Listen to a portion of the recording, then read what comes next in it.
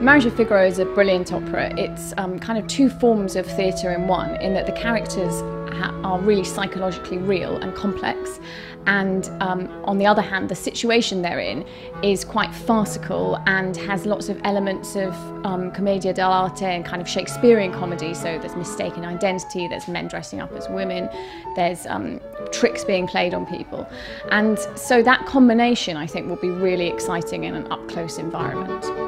We're also telling the story of the people who tell the story, and that world is now. So we're sort of gone for the play within a play.